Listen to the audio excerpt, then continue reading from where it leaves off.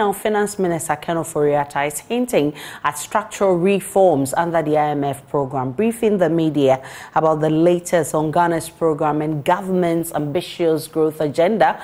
Ofori-Atta said the school feeding budget will be increased, and he adds that payment of bi-monthly stipends to households under the Livelihood Empowerment Against Poverty Programme LEAP will also be doubled.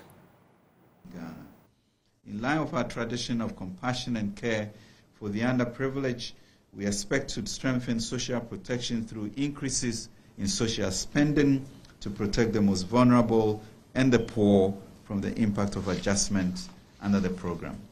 Recall that the 2023 budget already made specific provision for 1, doubling the LEAP payment per beneficiary household from 45 cedis per month to 90 cedis, with progressive increases in the number of beneficiary households from the current 344,185 households.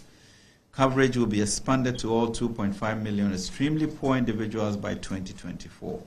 We plan that by end September 2023, an indexation mechanism will be introduced in the LEAP program to prevent erosion of value over time. Increasing the budgetary allocation for the school feeding program to compensate for higher costs of meals and also to ensure a more efficient management of the program. Increasing the capitation grant over time as part of measures to improve foundational learning.